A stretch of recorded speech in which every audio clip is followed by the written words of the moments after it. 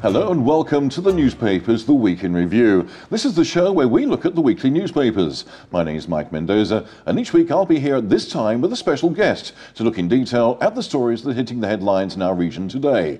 Well, my guest reviewer is Pat Beresford. He's Cabinet Member for Regeneration on Ada District Council. Pat's portfolio and responsibility is pretty enormous, as I'm sure you realise. Pat, welcome to you. Thank you, Michael. I mean, I was looking through some of the things you do, and I didn't realise exactly how big the job is. Yeah, it is a big job. It's an important job, and it's probably one of the most emotive of the cabinet member jobs, because it carries responsibility for, particularly for planning, which is always in the headlines. At the moment, we're working hard with flood prevention work, repairing a lot of the damage done last winter. That again is my responsibility, together with the economic regeneration of Ada. So yeah, it's a big portfolio. Not complaining, because I enjoy it immensely, and I wouldn't do it if I didn't enjoy it. It's a good job you retired, wasn't it, really? Yes, I couldn't do it if I wasn't retired. I retired to take another job. I see, exactly. Yeah. That's what it seems like. So how much do you have to work with Brighton and Hove? Quite a lot, quite a lot.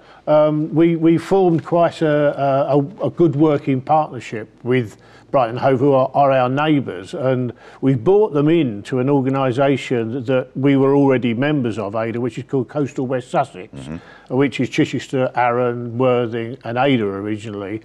But it was a nonsense not to have Brighton and Hove at that table, and Lewis as well, Lewis District Council. So we brought them both into the fold, and so we meet regularly with Brighton and Hove City Council, both around the table with other authorities, but also I've had a lot of meetings directly with the planners and members at Worthing and Brighton, because they are our immediate neighbours, and in planning grounds we must demonstrate that we are talking to and cooperating with our neighbour authorities. Wasn't there recently a large chunk of money that came your way, or in fact Brighton's way, which has to be shared amongst the whole group?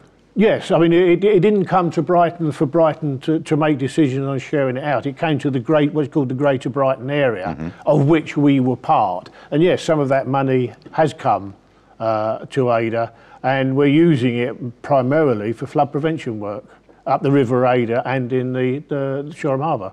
And it was pretty bad, as you said, last year. The forecast, of course, for the next 12 months doesn't look too good either. No.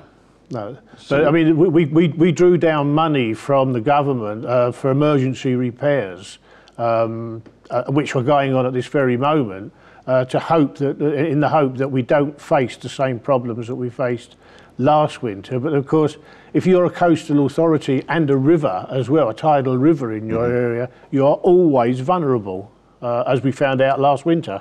Okay, let's move on to some of the stories that are making the headlines. Story one, the headlines from the Herald this week very much involve you, Pat.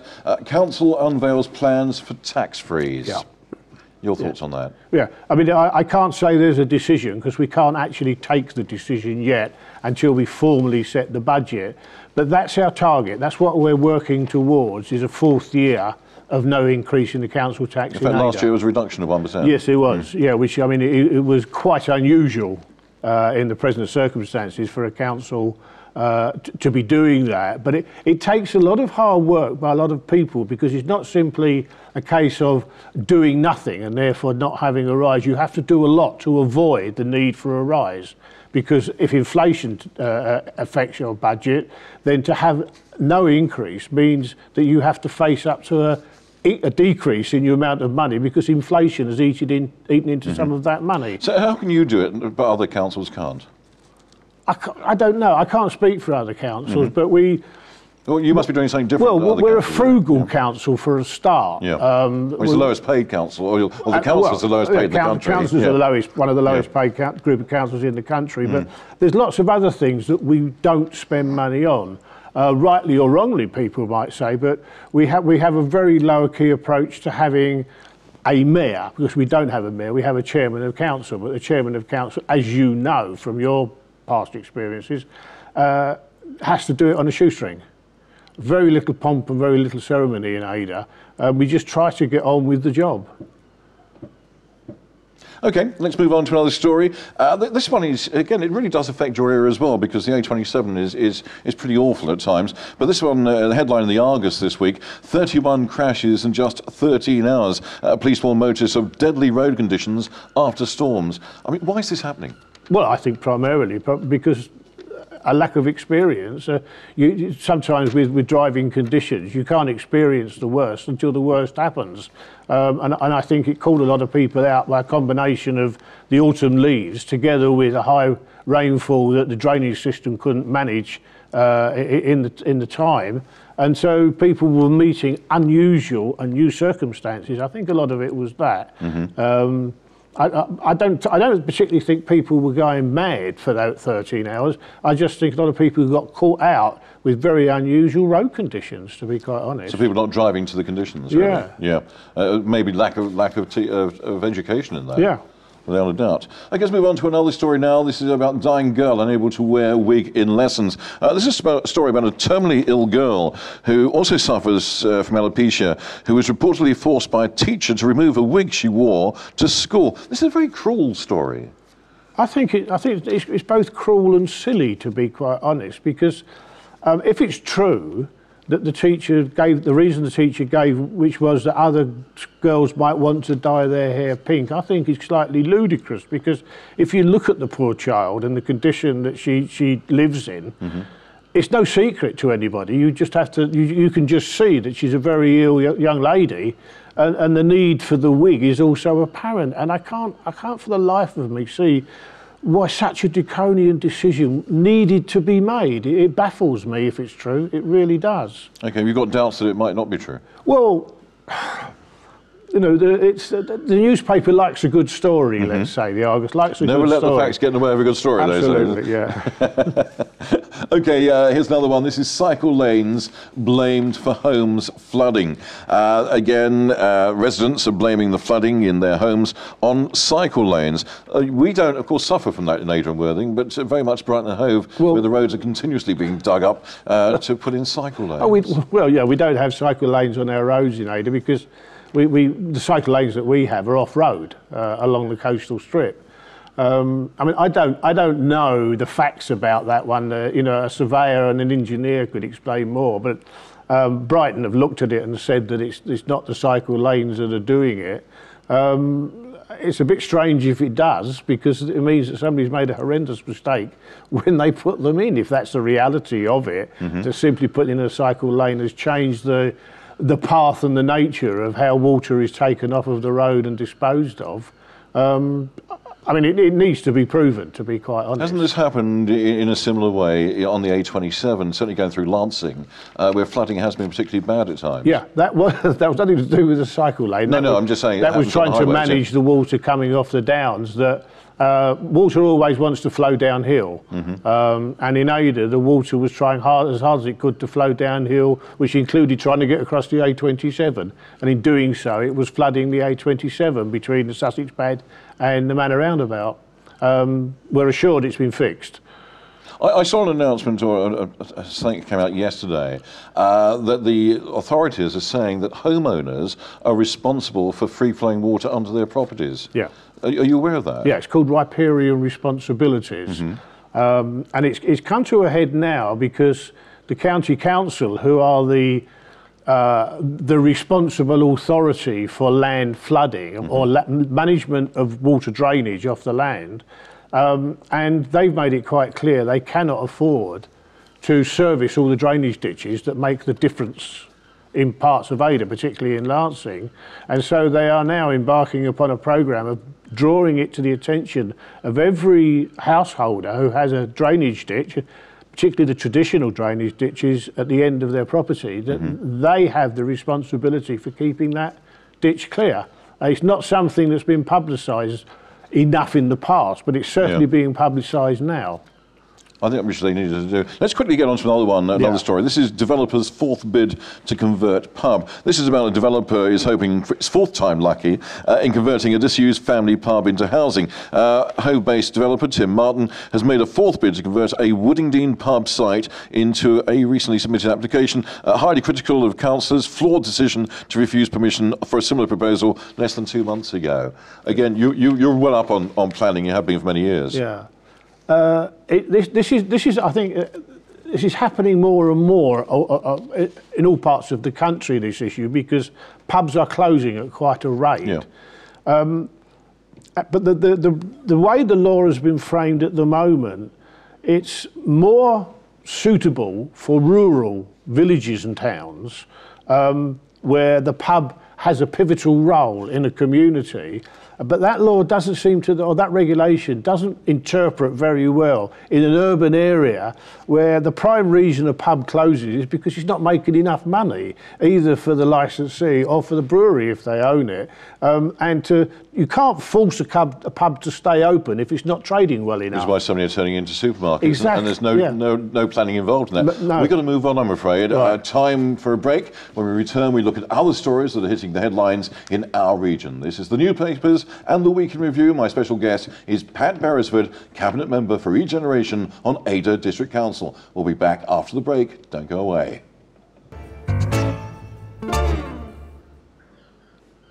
Well, welcome back to the newspapers and the Week in Review with me, Mike Mendoza, and my guest, Pat Beresford, Cabinet Member for Regeneration on Ada District Council. Pat, we were talking before the break there about a developer's fourth bid to convert pub, and I briefly touched on the question of so many supermarkets taking over pubs. How easy is this for them to do? It doesn't come under planning, does it, apparently? No. There are things called what are called use class orders, and the use class order from a pub to a local supermarket doesn't require a planning permission, providing it's the same footprint, i.e. they use the same building, don't extend the building, then they can switch it from a pub straight to a supermarket without planning permission. That's the law. There's no way that a local authority can intervene. I mean, I don't know the details of this particular pub, but I've seen other similar cases where the case is being made for a community use or a community role for a pub, which isn't really appropriate in a city or in let's say in Worthing. It just doesn't wash in the same way as if you were living in a rural village and there was only one pub that was covering off an awful lot of functions in that village. Yeah. Then that's what the argument is about for community use. Not for, I'm afraid, it doesn't work so well in a town. I don't take a view about the decision that the members have taken on that one because I don't particularly know the details of the case, but I know it's made life difficult for urban areas, for the planning authorities in urban areas, because the decision that they're faced with is not one that matches up, if you like, to the environment in which they're trying to work. Okay, let's look at the headlines in the Argus. Second brother 17 killed in Syria. Yet another young lad has been killed in Syria going over there to fight. What's wrong with these kids? What's going on here? Well, I'm not sure there's anything wrong with the kids. I think it's an unfortunate situation with a lot of it. I think it comes about from the access to social media these days, where there's an awful lot of information, an awful lot of reading that is aimed at teenagers in this country, but particularly, I think, young Muslim teenagers in this country, that they have unfettered access to, and nobody knows really what effect it's having on them and whether they're involved or engaged in it or not. I mean, I've listened to the father of these boys a couple of times on the TV and on the radio, and I feel very sad because I don't think you can point the finger at the parents and say you should have known, because you ask any parent of teenage boys what they're looking at, what they're up to, who they're meeting, who they're talking with, and any parent will say, I don't really know all that much about what my 17-year-old lad is reading and who he's meeting. I think it's very sad, and I do think we have to be careful about pointing the finger at the parents or at the lads as well, and saying you should have known better. Is it misguided, or is it the religion has taken them over? Yeah, I think they're I don't think it's religion that's taken them over, because I don't think, if you listen to the leaders in the Muslim community in this country, they're certainly not supportive of what's going on with this indoctrination of young people. And I'm not sure how easy it is going to be to manage it, because the way the social media has grown now, who is actually managing what social media pumps out? Yeah, yeah. And it's very sad. I mean, his brother 18 was killed. Now you've got 17. That's 2 children in one family. Yeah, it's a horrible story for those 2 teenage boys. And the government, of course, said that they will be considered as terrorists when they come back. Well, there's a third brother out there that's still, as far as I know, he's still alive, and he will be treated as a terrorist when he comes back, because that's the law. Very sad. Okay, let's move on to another one. This is a double-page feature, actually, in the Argus. Is park and ride the answer to cutting congestion? Now, part of your portfolio, of course, is traffic. Yeah, highway, yeah. Not parking, I'm glad to say. Not part of my portfolio, which is not particularly thorny one in Ada, actually, but I mean, we've never experienced park and ride, because we're not that sort of a coastal authority that has an enormous focus on shopping at one particular centre. Ours is much more spread out around the district. But the trouble with park and ride is you either have to have a draconian regime to stop drivers bringing their car into the centre.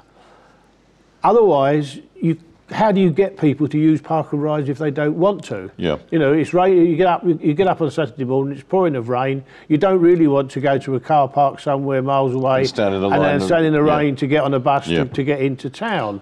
You want to get in your car and drive to where you want to be to shop, because that's what you got your car for. Well, Brighton and Hove has been described as being car unfriendly, and the way they're sort of narrowing roads now and widening pavements, making bus lanes which block up traffic, that certainly is unfriendly.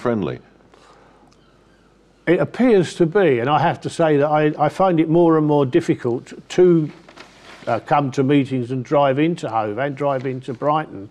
I mean, unless you start out very early or you leave very late, it does seem to be a very congested city now.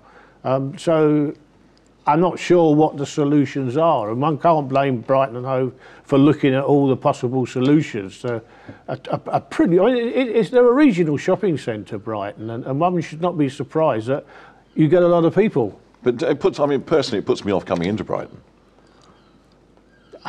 I'll be perfectly honest with you. If I come into Brighton, I drive my car down to the seafront in Lancing, park it there, and then get on the 700 bus. Yes. Yeah, but you've probably got a bus pass. I certainly have. Yeah. That helps. Okay, also in the Argus, council tax is set to go up to pay for the police. And the amount residents pay for policing is expected to rise for the 2nd year running. Finance chiefs need the money to fully implement plans proposed when they asked for a bigger raise they got last year. Now, there you are with the council, your council, who's either freezing or reducing council tax. Then you get West Sussex County Council or East Sussex County Council and the police and the fire bringing it up again. Yeah, the effect it has on us is that because the local council, i.e. in our case Ada District Council, are the collection authority. So they collect their own council tax, and in parts of Ada they also collect the parish council tax, and then they collect the fire, they collect the police, they collect the county tax. So when a tax bill falls through the letterbox of somebody from Ada District Council, it's difficult for them to understand that is not a demand from Ada District Council, it's a demand that they're making on behalf of a number of other authorities. And in terms of the tax take that the police want to make, or the police commissioner wants to make, it's up to them to argue the case as to whether it's justified or not. Is the police value for money? I think when you see police stations closed, less police on the streets? Yeah, I think they're symptomatic of an organisation trying to run on a reduced budget and trying always to try and reduce that budget year on year. And I think basically the police, they do a good job. And it's not a job that I'd ever fancy doing, to be quite frank. Mind you, we won't mention your old job, but it's also a job a lot of people wouldn't fancy doing either. Planes are flying dangerously low. Again, this affects you because you live in the area. Yeah. This is literally a complaint from residents claiming that taking off and landing at Shoreham Airport is dangerously low over their homes. This has always happened, surely. Well, I live close. I live quite close to Shoreham Airport, and I'm always conscious of the fact that planes are flying over.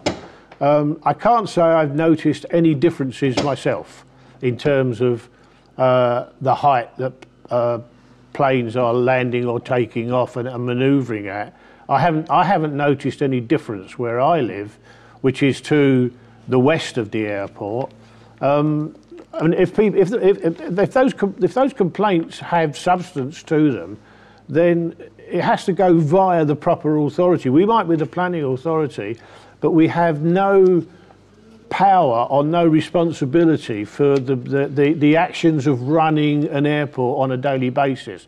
That lies with the licensed authority for running an airport and the Civil Aviation Authority, who manage that licensing process. So I mean, I'd be interested to know more about it. Well, there is a legal requirement on how high and low aircraft can fly. Yeah, I mean, and it's a very technical process.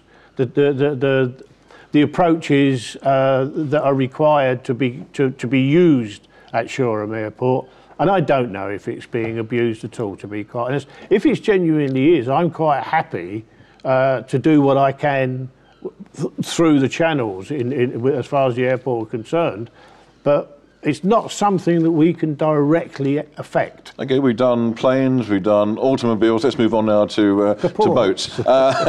This is again, this is actually from the Herald. Port's plans for wind turbines is flagship scheme. Wasn't this turned down a long time ago to put turbines along the port? I'm not sure where the flagship bit comes in with a couple of wind turbines. I think that's over-egging the pudding a bit.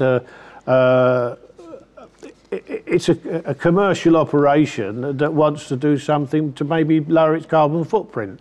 I've seen a number of schemes recently. I saw one in Ramsgate at the port there recently, but they're utilising water to generate electricity and to make themselves, their carbon footprint smaller. This is more intrusive. Okay, well, unfortunately, we've run out of time. Okay. Would you believe? I'm sorry about that. That's all time for. Grateful thanks to Councillor Pat Barras for joining me today. Pat, we do hope to see you again here soon. I hope you're willing to come back again. I'm back next time for another edition of the newspapers and the Week in Review here on Latest TV. Next week will be Hazel Thorpe, prospective parliamentary candidate for Worthing West. Bye now.